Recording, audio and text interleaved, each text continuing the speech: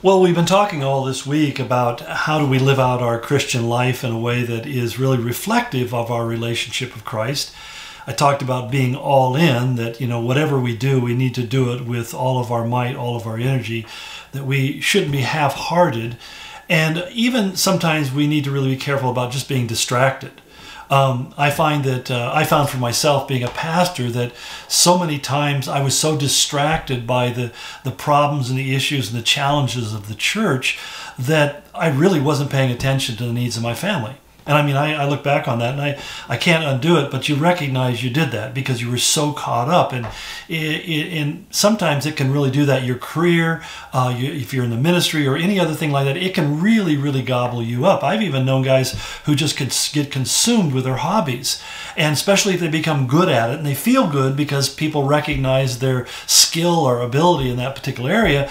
And suddenly it just kind of takes over their entire life. And every decision is being made predicated on how do I further this agenda. And that's not bad in itself, except sometimes it leads to us in neglecting or not doing the thing that we should. Well, we talked a lot about the importance of a wife being submitted to her husband, the idea that she is basically in a trust relationship with him, and she feels, but the responsibility of a man is to make that environment something that is safe for her.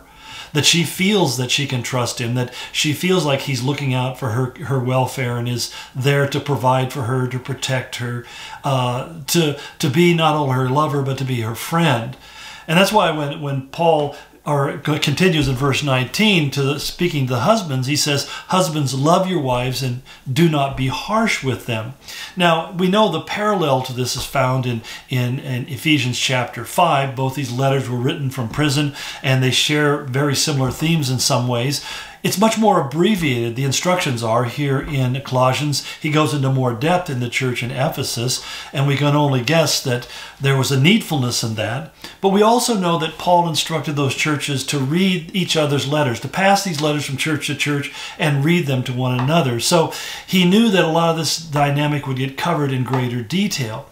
But this whole idea of husbands loving your wife, it's important that Paul, out of 4 different words he could have chosen in the Greek language to be translated into our one word love, the one he chose was the one that is often descriptive of how God loves us, this agapao love. And what I mean by 4 different kinds of love, there is what's called eros love. It's the love of affection. It's often identified with sexual intimacy, but not just only alone. It means that we feel a very strong physical affections for someone. And it usually referring to a man and a woman in an intimate relationship. But then there's secondly what's called storge love, and it's basically a love of family. That parents have a storge love for kids. We love our kids because they're our kids. It's something that goes beyond even being able to understand. Maybe it's genetic, but this whole idea that these are our kids and we love them, and if anything would happen to them, it would be painful, if not tragic. And so there's a love of family that can only be experienced between those who share that kind of family connection, that kind of family intimacy. But then there thirdly is what's called filial love, and it's a love of friendship, that we develop a friendship with somebody. We enjoy being with them, spending time with them, and it's not a physical love, it's not a family love. They're outside of our immediate family, but we enjoy hanging out with them, and they're a lot of fun. But there, the last love, this agapao, or we often call it agape love. Agapao love is a love that really exists outside of any kind of natural kind of love. Eros, philia, storge, those are natural kinds of love. Everybody experiences those on one level or to one degree or another. But agapao love is the love that God has for us. And it's a love that doesn't originate from us, but it becomes expressed to us and then becomes an expression from us. And I love the way that one lexicon put it. It says that it's not based upon anything that it finds in the person being loved. It's drawn out by God's nature, but not because of the thing that's being loved. In other words, God loves me, and as I try to cast around in my mind, why does God love me? What is it about me that makes me so special that God would love me? And what I come up with is great big goose eggs. Zero. Nothing. There's nothing about me inherently that God says, I really like you. And then looks at somebody else, therefore, and says, I don't like you as much. No. God says his love is unconditional, which means there's no conditions. There's no list of things that have to be checked off before God can love you. That God, who in a sense has a divine storge love, we are part of him, we are born of his family, we are created in his image, and that he loves us inherently, intuitively, and he loves us without limit. And that's the kind of love, he says, that a man has to have towards his wife. And he says, don't be harsh with them. In other words, being harsh, being angry, being irritated, being jealous, vindictive, vengeful, seeking to pay them back. You do this to me, I'll do that to you. And all those kinds of things, usually expressed initially, at least in harsh words. And sometimes, sadly, even in harsh actions. All of that is out of bounds.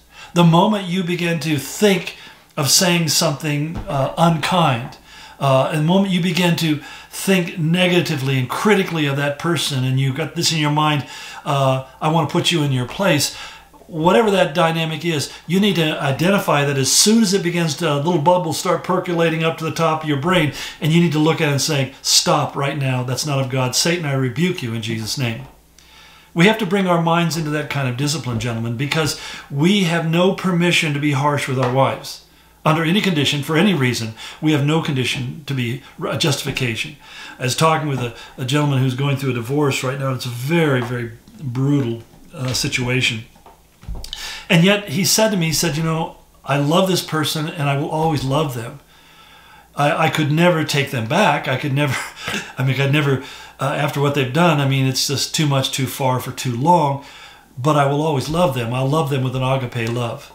That I have this agape love for them, and you know, the mother of my children, my partner for years, and I will always love them. I'll never not love them. I just would never be married to them again. In fact, Scripture tends to forbid that in Deuteronomy 24. But nonetheless, it was interesting to me because I thought, you know, only God can do that. Only God can bring you to that place where you're willing to love somebody who is behaving in an incredibly unloving manner.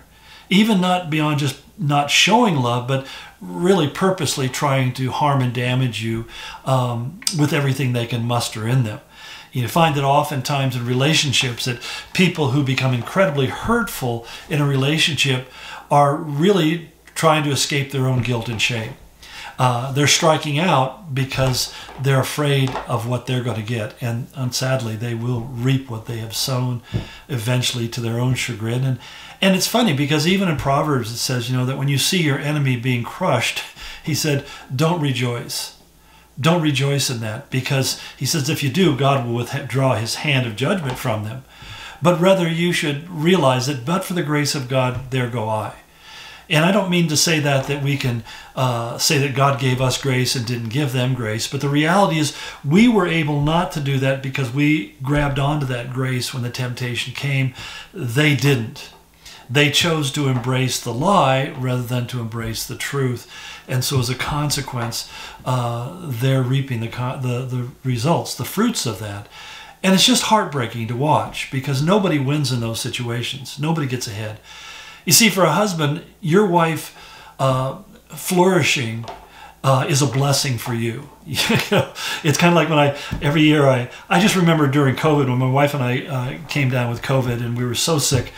And at that same time, our apple tree was beginning to produce fruit. And to be honest, it's the first time I've seen fruit on it in probably 10 years.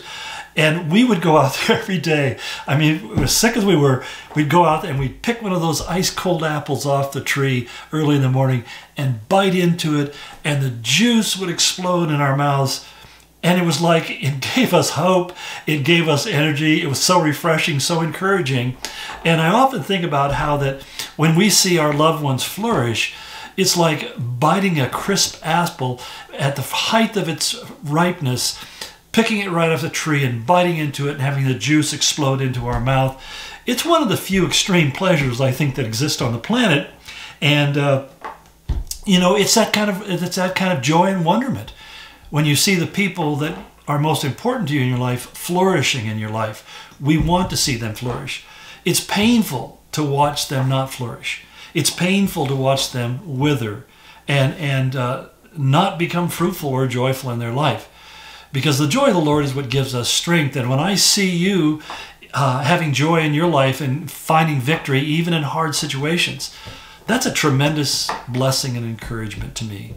Well, we're out of time. We're out of week. I'll look forward to picking up the conversation next week. Go in God's grace as we continue to talk about the relationships of husbands and wives and moms and dads. In Jesus' name, amen.